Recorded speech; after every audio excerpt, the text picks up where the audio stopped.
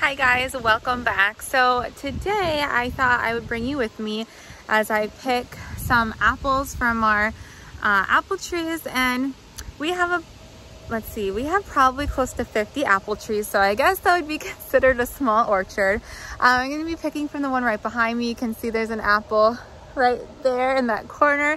This is called a Goodland apple. It's great for baking, fresh eating. It's just so delicious. So I'm going to be picking some apples, not all of them, just enough to make an apple pie, and I'll bring you along with me. But you want to make sure the apples are ripe. So normally when the tree starts dropping apples, that's a good sign that it's ripe. So a lot of times if the tree's not getting enough water, it will start dropping apples early. So you need to make sure it gets plenty of water. We get rain normally at least once a week here. The summer was weird.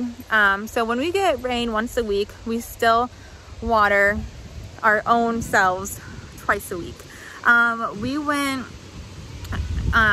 this summer it was extremely hot and extremely dry where we live, so we were watering every other day. But they need lots of water, otherwise they won't produce the fruit. They'll just start dropping it and saving the energy and water for the tree itself. So when the apple tree starts dropping its apples, then you know that's a good sign. If it's been getting enough water, that the apples are ripe. So I'll kind of comb through the ground, pick those up first. And when they drop and fall, a lot of times they'll have a bruise spot, but that's fine, just cut it out. And then I'll pick some more from the tree as well. So let's go. Got a big apple.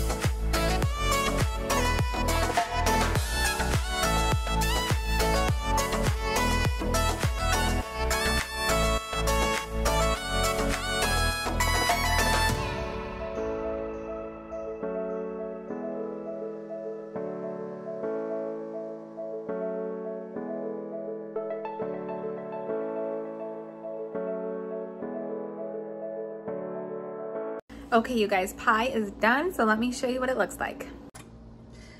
This is it. I am definitely not a master of pie, so it doesn't look immaculate or whatever.